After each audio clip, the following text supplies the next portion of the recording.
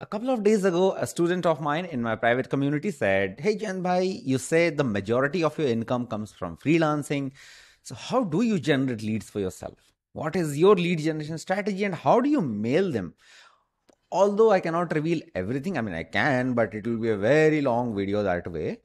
What I'll show you today is how do I generate leads for myself and how anyone pretty much, like if you're an agency, if you're a freelancer, how do you generate leads for yourself? Hey there, I'm Jayant. I help entrepreneurs launch, grow and scale with direct response marketing. And in this video, I'm going to show you how I generate leads for my freelancing and how you can do it for yourself. So without any further ado, let's get started.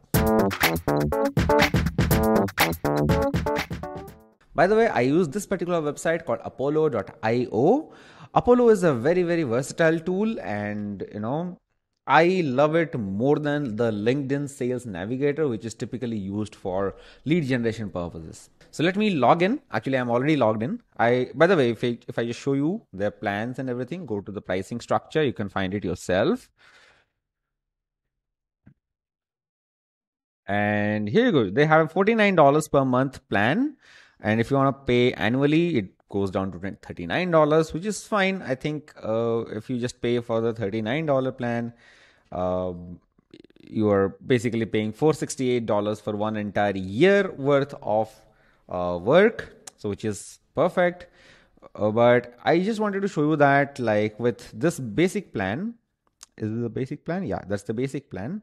You get about 25 record selection limit. I mean, when you generate leads at one time, you can generate 25 leads, or you can save up to 25 leads. You can generate a lot more leads than this. It has a LinkedIn extension, CSV report, all of this stuff. I'll show you how exactly all these things work. It tracks your email for you. It has its own CRM, and you can also have like sequences of emails that you can generate. And by the way, I'm not an affiliate of Apollo. They don't have an affiliate system, as far as I know. Let me see.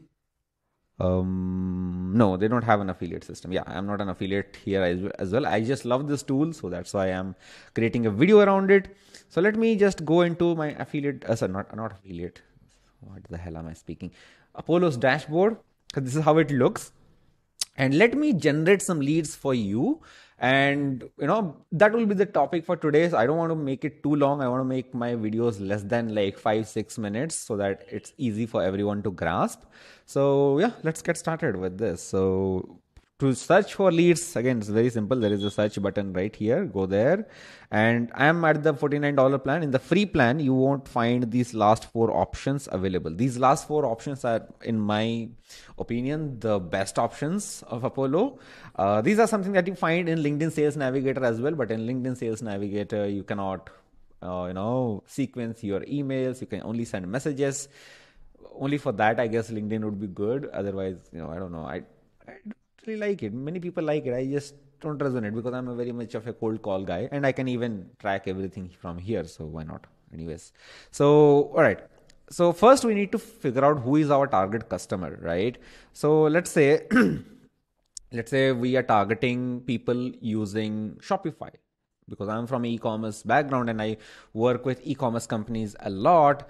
Let's say we find some companies such as, certain companies that use this particular technology, which is Shopify.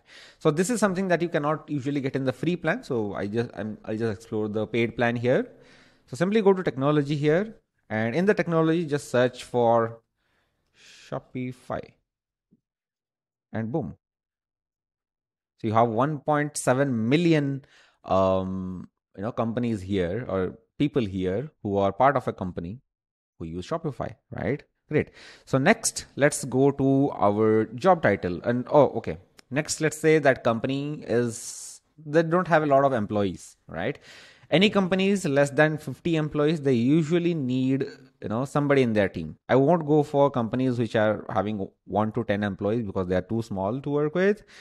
I mean, I won't say no to them, but okay, there is another filter of revenue, so I'll just go there as well. So I typically pick companies less than 50 employees because they usually need more and more people in their team, right? And next I want to see the revenue, and revenue is, what I pick is minimum of 1 million is what they should be doing. Now that's done. Oops, my battery is going low. Before that, this video would be recorded, so no problem. Next, I just need to find out the CEOs. So we'll put CEO in the search bar in the job title position, CEO, founder. I'll put co-founder. I'll put chief executive officer. So any company less than 50 employees are perfect for this particular stuff. Now you see you have a list of companies using Shopify. So that means they are e-commerce companies, and this is the list of CEOs of all these companies. You have their emails, you have their the company information. You also have the person's LinkedIn profile. You can click in there and find out the person in LinkedIn as well, right? So you can do all sorts of omni-channel targeting. Like you can send them a mail in LinkedIn, you can send them an email, a cold email over email, and all of that stuff, right? So what I'll do is I'll save this particular search. I would save it based on what I just created, like CEO. I'll put a bar, employee. I'll put E less than 50. That's employee less than 50. Then tech, Shopify, and finally revenue 1M. So that now I understood, like, okay, we are targeting CEOs, employees are less than 50, tech that they are using is Shopify, and revenue 1 million. So I'll just save this search so that next time I don't have to do all this filtration again. And these are like one-time gig, right? You don't have to find it over and over again. Now you can add them to a list, right? Basically you can have your own email list here.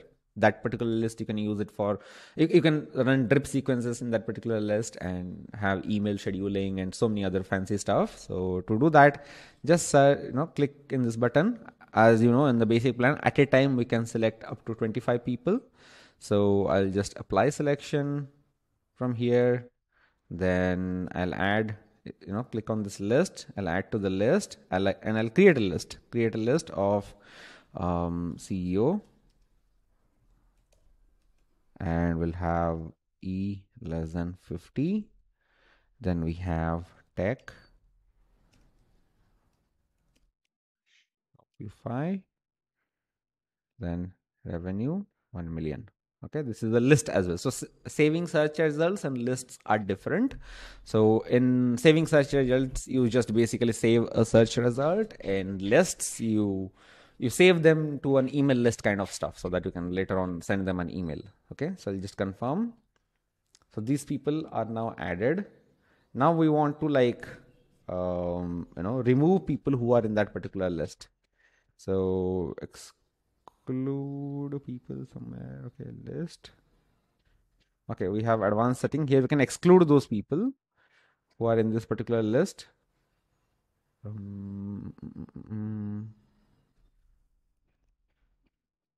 Let me just refresh it once.